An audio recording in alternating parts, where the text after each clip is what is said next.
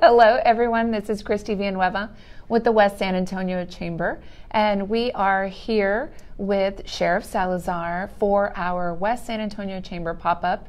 You may have heard about this segment that we do. It is a Facebook Live segment that we run related to business and business resources for all of our members and friends of the Chamber. So we hope that you'll stay tuned for the next 15 minutes as we cover a few topics with Sheriff Salazar. So welcome. Thank you. Thanks for having me. Absolutely. So you and I have had this partnership in relation to the Chamber hosting the Active Shooter and the Gold Badge program. Right. It has been a tremendous success. Oh, it's been outrageous. I love it. So the audience may not know, we've hosted now 9 classes, served over 875 people throughout the city, from the west side all the way to Live Oak. So that means classes that have been all the way around the city. Now, so Sheriff, please, if you could just tell people a little bit about the Active Shooter, because most folks that show up to the class say, they walk away saying, I never knew this is what I was going to get. Well, so people want to overcomplicate this. They think that we're going to come in and teach them all kinds of tactical jiu-jitsu type stuff, and it's not. It's information that the common lay person is going to need to keep themselves safe in an active shooter situation. It's really just about having a plan. Right. You know, the kind of criminals that perpetrate these sorts of crimes, although there's no hardcore profile for them, what we do know about active shooters is most of them are male, and beyond that, that's it. Right. But the one thing they have in common is the sense of panic that they try to create in their victims. Right. They do these things in order to create a sense of panic so that they can walk around and victimize people. So what we do is we teach people the information that they're going to need. It's a simple plan to keep calm in the situation and how to survive it calmly. Absolutely. And we have a great time. So we use, there's a little bit of joking, there's a whole lot of seriousness, but the deputies definitely get the point across. Oh, absolutely. I've got some great instructors that teach these classes for Christy and the West Side Chamber. David Meyer and J-Rod are two excellent speakers, both of them, and accomplished presenters for sure. Absolutely. Now, for the audience out there, those that don't understand how the active shooter works, I'd like to at least have you help me dispel the myths of who comes to teach it and where they receive their training, because there's a lot of active shooter classes out there, to the point that some organizations are charging $80 and $90 a person to get this class. That's crazy. It's information, and to me, in my humble opinion, that's price gouging. You're capitalizing on people's fear. This is a very real fear people have of this sort of thing. We don't charge for it. These folks are trained professionally by one of the well-known organizations that trains police officers on how to train the public. And so, we're pleased to be able to present this information free of charge. Absolutely. It saves lives. Absolutely. So these trainings are open to anyone and everyone, free and open to the public. We'll have our next class in late February, so please look on our website, on either website for the Sheriff's Department or the West Chamber for more information on that. And it is available in Spanish if anyone is interested. The other class that we've had some great success with that is more intense and probably needs a little more time to explain is the Gold Badge. Sure. The Gold Badge certification program works on the basic premise of preventing crime from happening in the first place. How? By giving small business owners or large business owners the tools that they need to protect themselves against crime, to prevent it from happening in the first place. And a lot of people don't realize this, that how you lay out a store and camera placement and what's on the windows can be seen from outside. Can a police officer passing by on the outside see it? All that kind of stuff can help you. If you lay that out, you prevent a crime from happening in the first place. Right. So we give you the information that you need to prevent robberies, or in the event that it does happen, how to address it in the aftermath to be able to stand a better chance of catching the perpetrators. Right. We also cover stuff like employee pilferage, which that's a kiss of death for many small mom and pop type businesses. We touch on a little bit of everything with regard, even some human trafficking recognition and avoidance for small businesses. A lot of people don't realize that as a small business owner, you do play a part in being able to address crimes like that by knowing what to look for. So we train you in all of those aspects.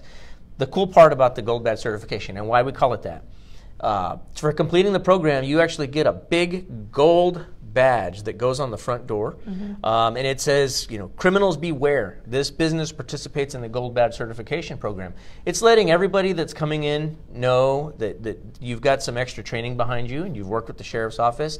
But you talk about a deterrent effect. Psychologically, if I'm a crook and the first thing I see walking into the store is a big gold sheriff's badge, right, I might think twice. I might move on to a different store altogether. Right. So it's there's a lot of psychology that went into this design, and it's a great program. We keep it entertaining. The SCORE deputies from our community policing unit keep it very entertaining and very informative. So we hope that you check it out. Absolutely. And those classes are also coming up at the end of February. And just so everyone knows, these classes are focused on helping the small business owner, whether it's a retail store or it's an office building, or maybe you move around, maybe you have a lot of salespeople.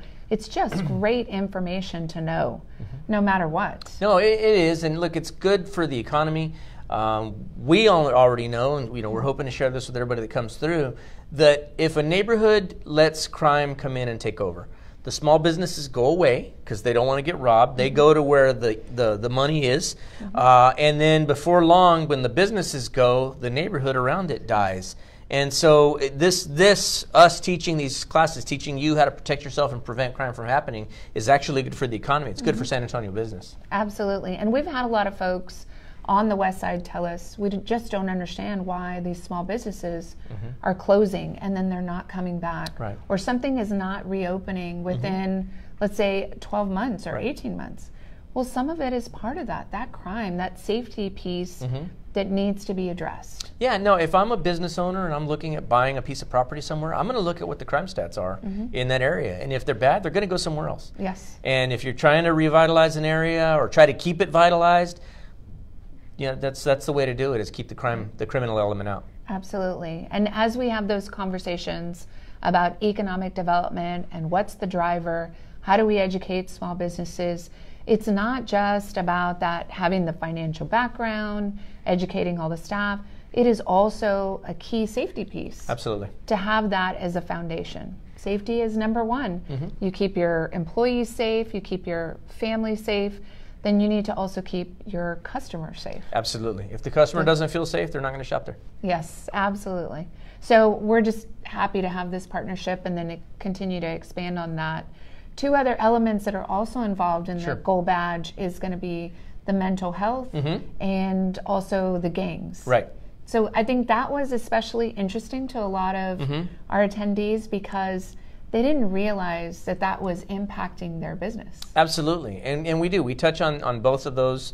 Here at the Sheriff's Office, we, while we don't put ourselves out there as experts, we're pretty knowledgeable with regard to the human psyche, with regard to criminology, and we talk about that quite a bit, the mental health aspect of it. Which does go to it, and yeah, if it's mishandled, bad things can happen. So we want to make sure that we teach our attendees about that in both of these classes that we do. And rest assured that we have resources for you. There's other organizations that help to support these classes, so they're happy to take it a step further, and we can provide those to you once you attend the class. Sure. So more on that later.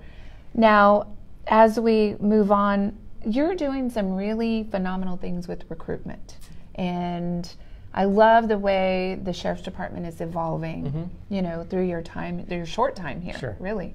So tell us a little bit about the recruitment going on. Well, with regard to recruitment, we're trying to fill our ranks for sure, but we are resisting the urge, like every other law enforcement agency in the country. We're fighting over applicants. There's, for whatever reason, people just aren't flocking to go into police work. There's other avenues out there. A lot of the young folks want to go into the technical field, a lot of STEM stuff, and so we're competing against that for sure. But here at the Sheriff's Office, we're competing against higher wages at some other agencies. Yes. But so we've recently done a couple things. We lowered our recruiting age to 18. However, we did make it tougher to get in. We changed some of our rules to make sure that we're getting the right kind of people into the organization and into the profession. You start opening the floodgates, like some agencies that and nationwide this is a trend, that when you get in trouble with regard to recruitment, you open the floodgates, you relax your standards, and that's just not a good idea. You're going to attract the wrong kind of people, and then you're going to have bigger problems. Yes. So we want the right kind of people that are in this profession for the right reason, but we also want people, and this is important, that are reflective of the community that we serve, right? Absolutely. Racially, culturally, principles-wise, we need to look and be similar to the community that we serve. Absolutely. Well, you're definitely doing a great job on that. And thank you. I know in speaking with a lot of the current folks that work for you and that have been with this department many years, they appreciate the changes, they appreciate the advancement, and the opportunity for education. Sure. That's what's great is, I mean, this is a future for any young person, but the fact that there is no age limit, so I know there's a lot of folks coming out of the military looking for that second career. Absolutely, and we don't have an age cutoff. So we'll hire you at 18, where some of the other big agencies here in town, you have to be 20, 21 to get in. We'll hire you at 18. But additionally, there's no maximum age. A guy just made it through my academy at the age of 59, and he rocked it. The guy rocked it at 59, so much so that he did some time at the jail as a deputy in the jail. We moved him back to the academy as an instructor because he's just that good at it. But we've got, just like he's one of our success stories, his name's Rodrigue. We've got a lot of other success stories, people that come through in their late 50s and just start a second career, maybe even a third career in some instances. Yes, and we're here to support all of the folks here in our community and those coming into the San Antonio and surrounding area. Sure. So it's just phenomenal because those veterans that have that training and then so many others that maybe come from the corporate world, they're strong and they want to pass on their knowledge. So it's not as if they stop at 50 and that's it, life is over. It's not. No, it's not. And if you do come from the military, of course, we value the training and experience that you have, the structure that you're used to.